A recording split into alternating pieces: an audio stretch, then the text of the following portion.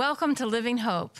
In today's message, Honoring My Dad, Dr. McLewin offers a tribute to his father and shares some of the life skills his dad modeled for him. One of the greatest miracles in life is the blessing of fathering children. I'm blessed to be the father of 5 children and the grandfather to 14 living grandchildren. So happy Father's Day to all the dads who are watching this message. One of the great promises of the Bible is found in Deuteronomy. Honor your father and your mother, that the Lord your God has commanded you, and then you will live long, full life in the land that the Lord is going to give you. Deuteronomy chapter 5, verse 16. This is a promise said twice in the Old Testament and repeated in the New Testament. Today I want to honor my father. Today I want to pay a tribute to the man who modeled for me skills that have been helpful in my own life. As World War I came to a close in November of 18, shortly after that, on July 29th, 1919, Dad was born to a working-class family. They lived in Portland, Maine. As a family, they suffered the hardship of the Depression, the Great Depression.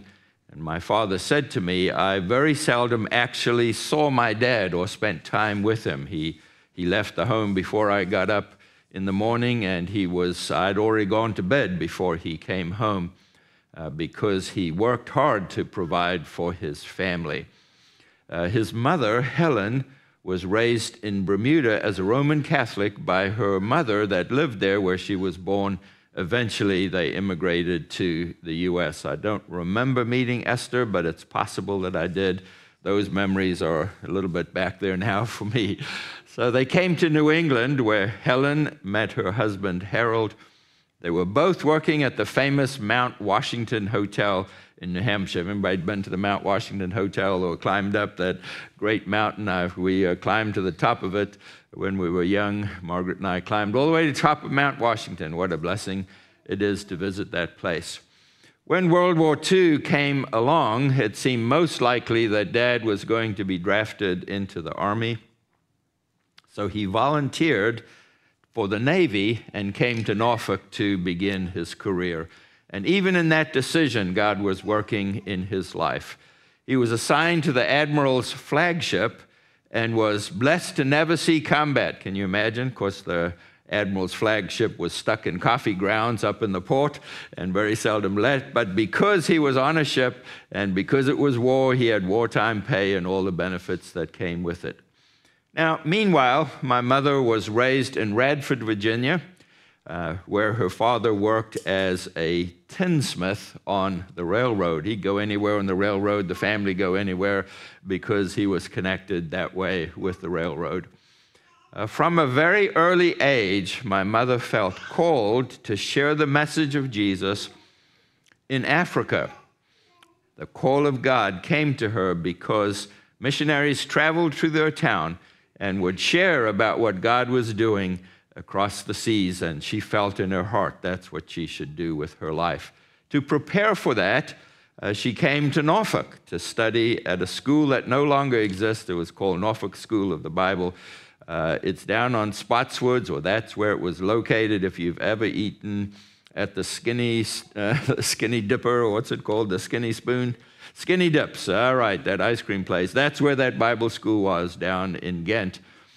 And there they discovered each other because they met at the original YMCA building. It's now apartments at what was then called the Norfolk Christian Club, led by John Dunlap out of Tabernacle Church. And there they discovered that each of them felt a call of God on their lives, and so their friendship began. They married just before the war ended because Dad worked for the detailer, and he knew that he would assign for himself where he should go. So it was safe for them to marry from the standpoint that he would not be going overseas. And Mother went on to Philadelphia School of the Bible, began her studies, and then in the next year, Dad joined them. So after graduating, they spent some time raising money and funds to go overseas. Dad attended the second Urbana conference on world missions. This is a very famous conference that meets between Christmas and New Year every year since then. That was back in the 40s, encouraging people to open their hearts to the call of God on their lives and to travel overseas. So they applied to a mission society that prepared them to move to Africa and stay there for as long as God would keep them there. So late in July 1949, they sailed out of New York on a steamboat, headed to Cape Town, to the very tip of Africa. Mother says she was sick every day, or seasick every single day of the journey. They finally got off of the ship in Cape Town and took a 1,000-mile train ride, steam engine train ride, from Cape Town to Durban, and that is where their work began.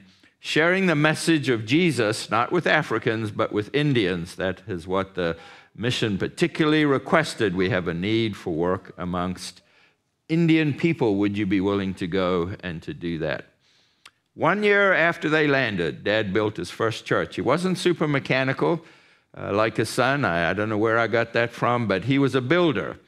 And so he met a man from a Norwegian man who said, listen, if you get the material, I'll teach you how to build. And 1 year later, they dedicated the first church. My sister decided that she would be born the day before the dedication. So Mom couldn't attend the dedication, but they went on, and we always remember when Shiloh's dedication is, because it's exactly how old my sister is. I came along in 1953, and Mom and Dad remained in Africa for the next 30 years, of course, with trips occasionally to the U.S. to meet with relatives. But there they shared the gospel of Jesus faithfully to everyone who would listen to the message that they preached. Now, I've had the privilege of preaching in every one of Dad's churches over the years. To go back, they're still there and going forward in the Holy Spirit. On my return visits to South Africa, I learned plenty of things about my dad that I didn't know.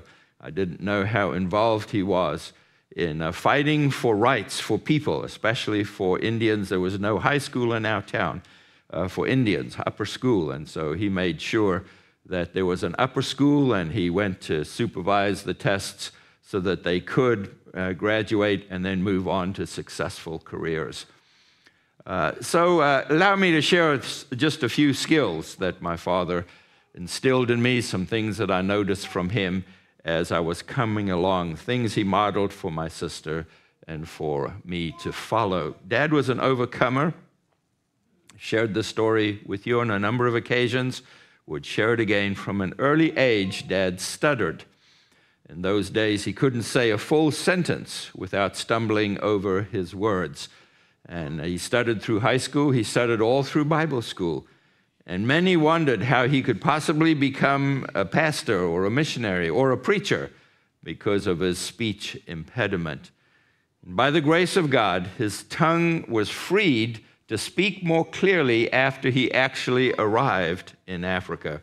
In Cape Town, he began to discover that his speech was coming more freely.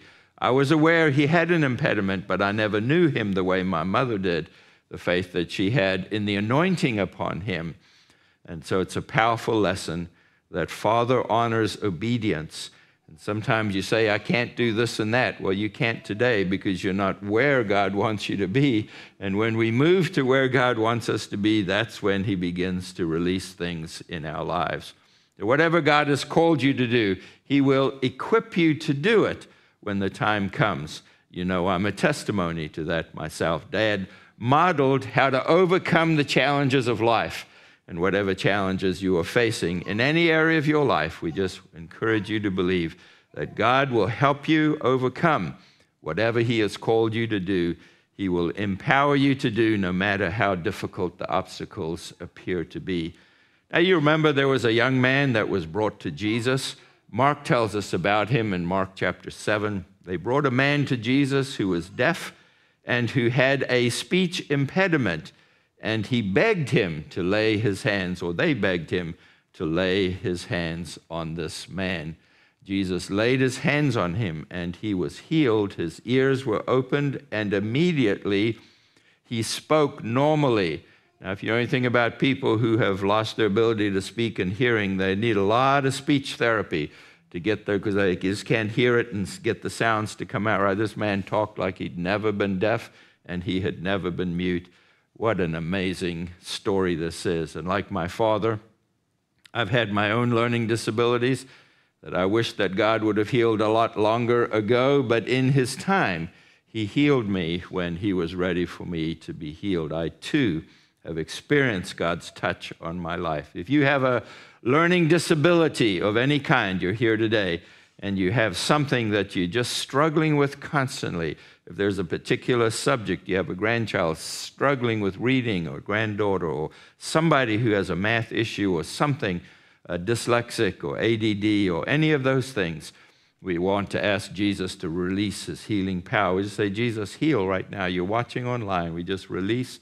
You have a son who can't speak. I say, open your mouth. Speak now in the name of Jesus. Touch your son's ears. Hear now in Jesus' name.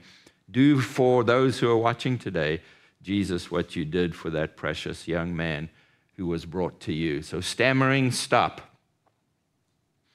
Brain function the way God intended for your brain to function. You just felt the power of God coming on you, especially watching online. Would you write to me and tell me what God has done for you? So Dad was an overcomer, and we'll say that Dad was a man of faith. We read in Hebrews, without faith, it is impossible to please him, for whoever would draw to God must believe that he exists and that he rewards those who seek him. Hebrews chapter 11, verse 6, he is the rewarder of seekers. Jesus constantly said, ask, come, request, knock, keep asking. And we invite you today to ask again for what it is. Ask in faith for what it is that you need. I'll just say about Dad, he had great faith for the financial needs of his ministry and for his family. Dad raised money for 8 buildings. We've done a lot of repair to this, but he actually built the buildings from scratch. He built 2 campgrounds. I remember playing in those campgrounds as a little boy. I remember laying bricks at the second one. He never bought a used car. Can you imagine? I've only bought 1 new car. Dad never bought a used car. He never had any credit. He paid cash for everything he did. And you may say, well, he must have been wealthy. Well, in the 50s, he was paid $100 a month for 10 years. But God just raised it all. I don't know what $100 was worth in those days, but I'm sure it's less than you think. They double tithed their income. This was something that they told us all the time. They didn't just give 15%, they gave 30% of their income to the Lord. What an amazing story. Some of our network pastors write to me and they say, how do you raise money? How do I teach? How do we do that? And it just begins with modeling tithing like my dad modeled tithing for me. And so we tithe. Dad modeled it for the people, for the Indians themselves in Africa to tithe and to raise the resources that are necessary. So if you're struggling in any way financially, you don't have to do a double tithe like Dad did, but just try giving 10% of your income to the Lord. It's just an amazing thing that you will find that God will do for you. So Dad shared stories of how provision was made for them. And we remember early in our marriage where we didn't have what we needed and God came through on time to provide for us. He will come through for you. So Mom and Dad were not always treated fairly, but God provided for them. The group they worked for didn't always treat them well. And sometimes you find yourself working for people who don't treat you well, but God will treat you well. God will help you in whatever circumstance that you are in. God will provide for you. So Paul wrote about this, Philippians chapter 4 and verse 19. We hear this so often in the scripture. I just want to bring it to you from the perspective of a missionary. My God will supply your needs according to his riches in glory in Christ Jesus. This is not the church writing to the missionary. This is the missionary writing to the church. My God, my missionary God will supply your needs. And I want to say to you, my God will supply your needs, not out of, but according to his riches in glory in Christ Jesus. So we can say Dad was an overcomer. that Dad was a man of faith and Dad was a man of prayer. Now, I remember Mom and Dad praying for me in bed. As we lived in this apartment in Peter Maritzburg, I could hear a little more. I didn't know what they were saying, but I could hear they were talking. And because I knew what I was up to, I was sure I was part of the subject of their prayers. So we encourage you to pray for your children and to pray for your grandchildren. I know that I am who I am today because my parents prayed for me, especially during those 5 years where I stopped being a pastor and ran from God, ran at least from my calling, until in the grace of God, you invited me to be your pastor here 38 and a half years ago. What a blessing. I know that even now in heaven, Mom and Dad are praying for me. This is what Paul said. I want men to pray, lifting up holy hands to God, free from anger and controversy. Man, if you knew your dad as a man who lifted up his hands in prayer, what a difference that would make. And dads, we encourage you not to lift your hands in wrath, but to lift your hands in prayer. My father never cursed me. I never heard my father curse. Not ever, not one time I ever heard him curse. He never said I was stupid. Never said I was a failure. He never said, you're ashamed to me. He was a loving father. Loving fathers don't speak that way. Loving fathers pray for their children. And if you've suffered the pain of having a father curse you or say that you're ashamed to the family, we just lift that curse off of you. If you're in the room, I just lift it off of you. Somebody has cursed you in any way. You're a daughter who's been cursed. We've met so many women who have been cursed because they weren't a son. We've met women who were the third, fourth, or fifth child. All the others were boys, and then the fifth child was a girl. And they were still cursed. We want another son. And so we just lift that curse off of you, especially in the Islamic world. God sees you. God loves you. God cares for you. So Dad was an overcomer. Dad was a man of faith. Dad was a man of prayer. And we just lift our hands to pray over every person that's listening to this message today, that you'll feel the blessing of God coming upon you and breaking curses that have been said over you. We can say that Dad was a lifelong learner. Dad was always reading books. Books are always still hard for me. I read as I need to and have to. But it didn't come naturally for me. This has been the great area of healing. I remember Dad reading books like this. A friend of his got a doctor's degree, and he brought that book in, and I said to him, there's no way in the world I'd get through the first few pages of that, and Dad just read the whole thing like it was nothing. He modeled for me reading. It took me a while to enter into that. It took a healing from God. But Paul said to Timothy, work hard so you can present yourself to God. Receive his approval. Be a good worker, one who does not need to be ashamed, who correctly explains the word of truth. You're hearing words of truth today being explained to you from the word of God. 2 Timothy chapter 2 and verse 15. And so shortly after I became your pastor, Dad began inviting me to pastors' conferences and places that he was going. That fueled his spirit and wanted me to be a part. Just a couple I want to mention to you. There's a British preacher, a very short man in stature, great man in the kingdom of God. His name is Stephen Alford. I don't know if you've ever heard Stephen Alford speak. I encourage you to listen to him. And as he was talking to pastors, he simply said this: if you broaden, deepen your message, you'll broaden your ministry. A lot of pastors want a big ministry and go here and all over the world and stuff like that. And I just tell pastors all the time, just go deeper. As you put your roots down into the Word of God, go deep in the Word and let God take care of how broad He wants to take you. I could never have imagined the breadth of ministry that we have right now, being heard in 185 countries. This year we'll cross 100 million devices.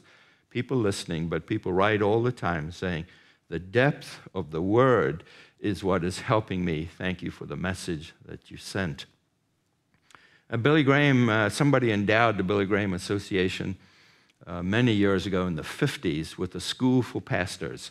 And we want pastors to learn about evangelism. And so there's this Billy Graham School of Evangelism. and school for pastors, covers evangelism, many other topics. Dad and I took the School of Evangelism, or the Pastors Conference, shortly after I came here. We went to Asheville. Normally it's connected with the crusade, so you go to the school in the day and the crusade at night. That's how these conferences worked. And so I was so enriched. Pastor Margaret and I have worked with several Billy Graham crusades. The organization has been so good to us and so helpful. This contact with Dr. Graham was through a friend of Dad who arranged for me to go to Cape Town in 2010. You know, I hadn't been to Cape Town or to South Africa since 1974.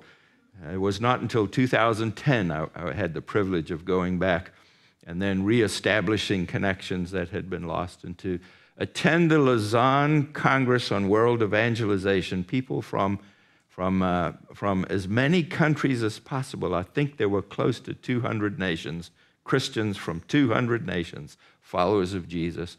We had 5,000 people who were delegates and another 4,000 who were visitors. Margaret was able to go as a visitor. But to take communion with the physical representation of the body of Christ, what a blessing that was in Cape Town. Experiences like this touch you and change you, help you understand the power of learning. Our Dad missed out on cell phones. You may not think he missed out on much, but I'll tell you what he didn't miss out on was the computer age.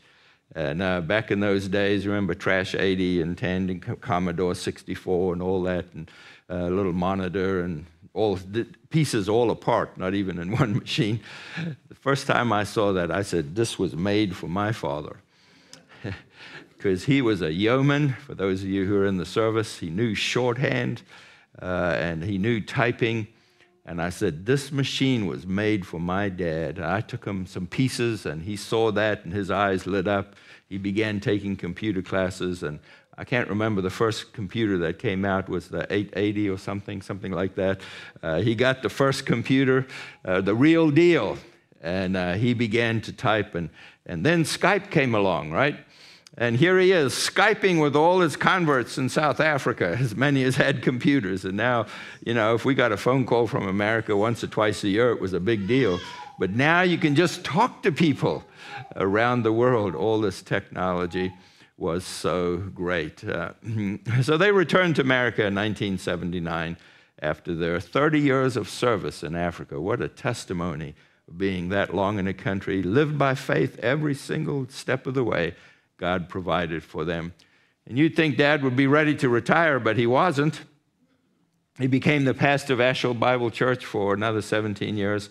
Can you imagine if I left you, pastored another church for 17 years? That's hard to imagine, isn't it?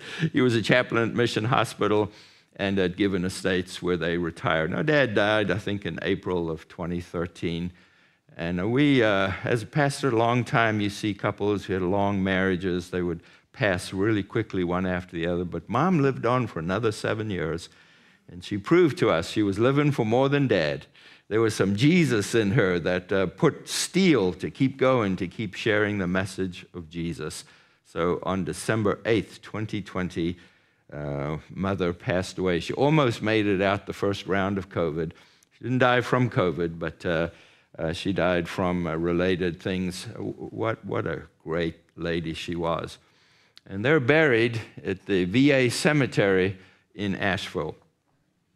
And you get to put 21 letters of your choosing, capitals or non-capitals, periods, not whatever, of your choosing on your gravestone. And 21 letters is exactly this: many believed their witness. Exactly 21 letters. And so every time we go by there, we're reminded of the great witness of Mom and Dad. As I took Dad's funeral, I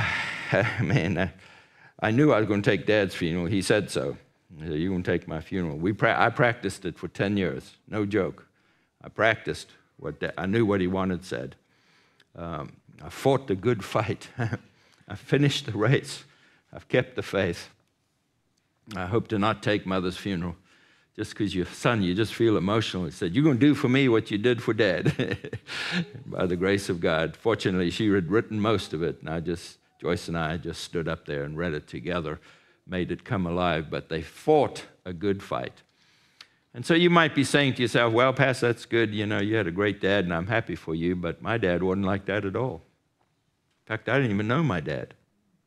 Now, lots of people like that we met. Maybe you're watching. You don't even know who your dad is. It's possible that he wasn't in your life at all. I just want to say to you, he's not like God. He didn't model for you who God is. My dad modeled for me to the best of his ability what God the Father is like. But God will still take up for you. Psalm 27, verse 10, though my father and mother forsake me, the Lord will receive me. Today, the Lord is ready to receive you. You never had a loving Heavenly Father. He wants to be a loving Heavenly Father to you today. On behalf of your father, I just apologize for not being in your life. I assure you that he was blinded by the enemy to not see you and to know you, the amazing person that you are. Your dad was blinded. And if he had known and if he had seen what God saw in you, he'd have been in your life. Every possible opportunity. God sees you. God sees more in you than you've ever seen in yourself. And he wants to have a fatherly relationship with you. Now, you may have been told you can't have a relationship with God. Many religions teach that God is distant and far away. Here's what the Bible says. I will be a father to you, and you will be sons and daughters to me, says the Lord Almighty. 2 Corinthians chapter 6, verse 12. This verse is for you, for everyone in the room, for everyone who's watching online. You can see the verse that's printed right there. Believe it. I will be a father to you, and you will be sons and daughters to me, says the Lord God Almighty. God wants to be a father to you. He wants to have a relationship with you. That is why he created you. I would just ask you to forgive your dad. Just do it by faith. So I don't feel it. Well, just say it. If you release your dad, you'll open up another dad to come into your life. As long as you're mad at your dad, you're limiting God's ability to release to you what he wants to release to you. Just forgive your dad. Release him into God's hands. Say, Holy Spirit, ask the Holy Spirit to reveal to you how much compassion the Father has for you. We just break the lie that you can't have a relationship with him. Trust Jesus as your Savior today. Ask him to come into your life to forgive you from all of your sins. Father, I thank you so much for the blessing of sharing this message today.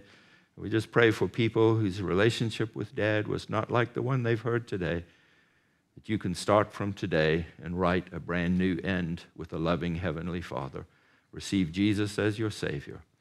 I pray it in his name. Amen. Father, thank you that you delight in me as your creation and your child. Forgive me for times I have not allowed you to come close to me.